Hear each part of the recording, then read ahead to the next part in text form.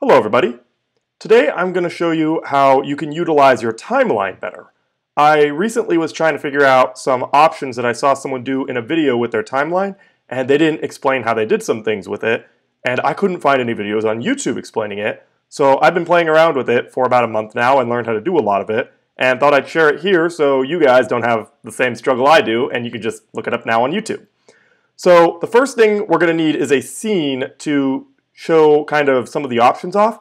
So I'm going to get one from Moho themselves. If you notice when you boot up Moho, you kind of get some of these scenes.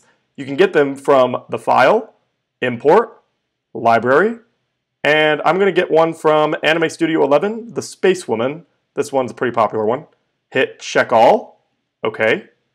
And there is our scene now. And if you hit play, as you can see, it's animated already, which is good because we kind of need that to be able to mess around with the animation points later so I can show you how certain options work. Now, as you're noticing down here, I have this showing up so you can see what keys I'm pushing so I don't have to tell you each time. Ignore the experience key because that's just because I didn't pay for a subscription fee to the service, so that just pops up unless I pay like $3 or $4 or something a month to get rid of it, and I'm not going to do that. So only anything after the experience key is important.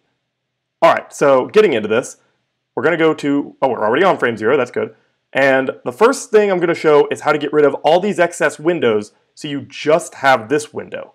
So I'm going to hit Alt or Option and 1. And as you can see, now we just have this window. You can play your animation, go back to the beginning. Now if you want to bring all that back, it is the exact same button, Alt and 1. And it brings all that back. So you have all your windows here. The next thing you can do is you can actually edit where your animation starts. If you just, I believe it's Alt and drag. No, that is, well, actually this is a good one. So Alt and click, you can actually do kind of a cut. So you can play it from that point instead. But there are other ways you can actually do that too. So say you don't want to cut out a certain point or you're like way far on the timeline, like let's skip down here, and you just want to check something in this little sequence right here, but you don't want to drag the timeline all the way over here for any reason. You can actually just put in a little window, or a little marker, by hitting Command and clicking, and that will start your animation from this point.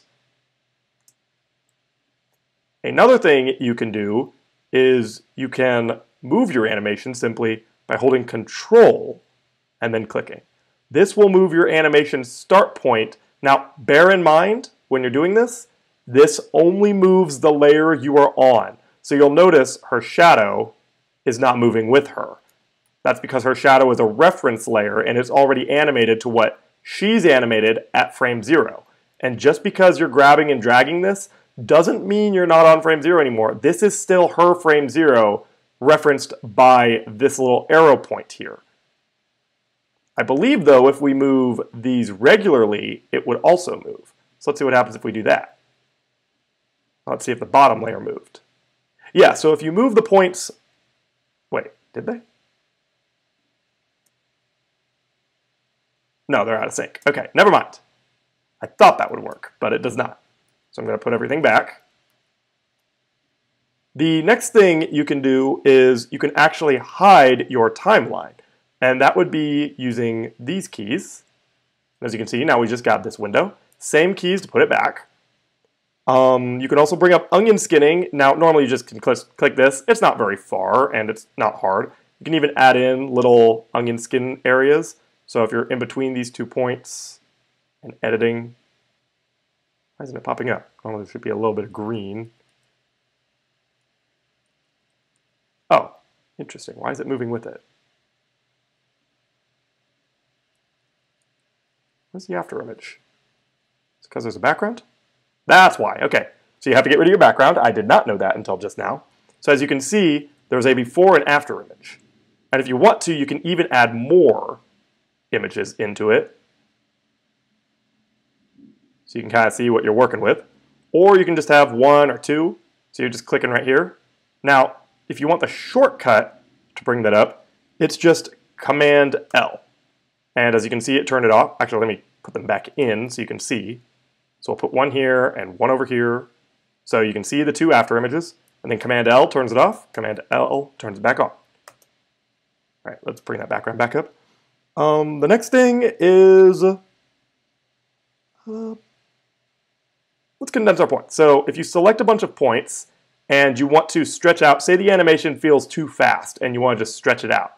If you hold down Alt and click and drag, it'll stretch that out for you. So as you can see, based on her after image, she's moving much slower.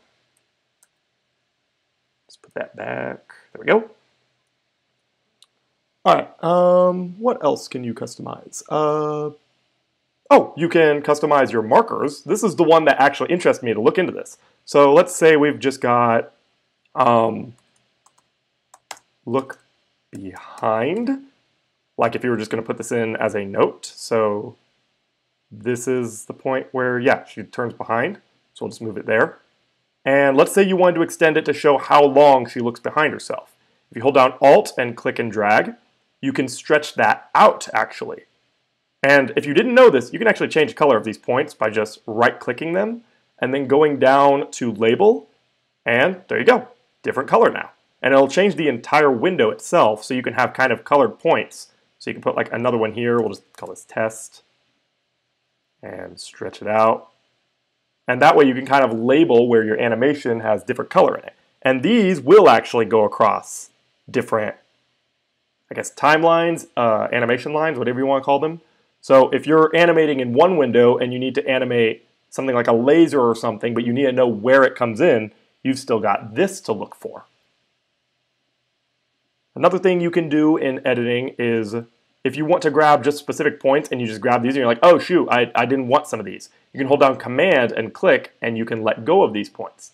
That way you don't have to be super precise. You can just grab a bunch of points and then you can just get rid of the ones you didn't want to grab. The only other real thing you can kind of do in the timeline using kind of command keys before you have to go to start using tabs would be using Control and you can click. This can allow you to drag and move around in your timeline without interacting with anything. That way you don't have to use your kind of scroll wheels. So if you're just looking for something, you can just use that. The only other kind of stuff you can do is add maybe keyframes, which you can do that, I believe, from animation. Yeah, you can add a keyframe if you'd like. The last thing you can honestly only do is in the animation timeline.